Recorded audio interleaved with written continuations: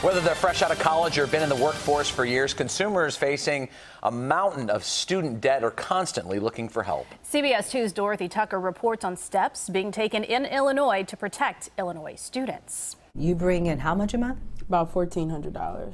And your student loans are how much a month? About $800. The math is bad.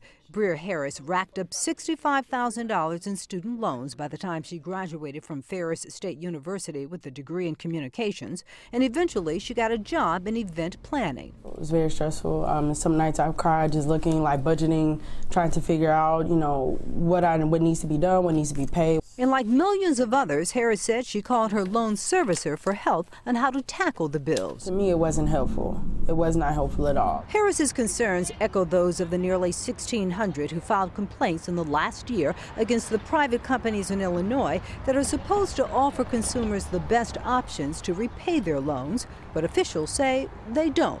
Instead of necessarily telling you about income-driven repayment programs, they're putting you into a forbearance or a deferment where you are continuing to gain interest, making your loan larger at the end of the day. Madigan is supporting a bill proposed by State Senator Daniel Biss that sets up new rules, among them forcing companies to help consumers choose the least expensive payment plan.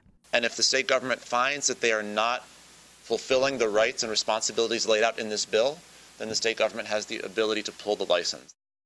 Now, we reached out to one of the largest loan service providers in the state, and they said the proposed bill would only add more layers to a system that is already overly complex. The bill has already cleared the Senate committee and could come up for a vote tomorrow. Reporting live from the newsroom, Dorothy Tucker, CBS 2 News. Back to you, Rob and Erica. Dorothy, thank you.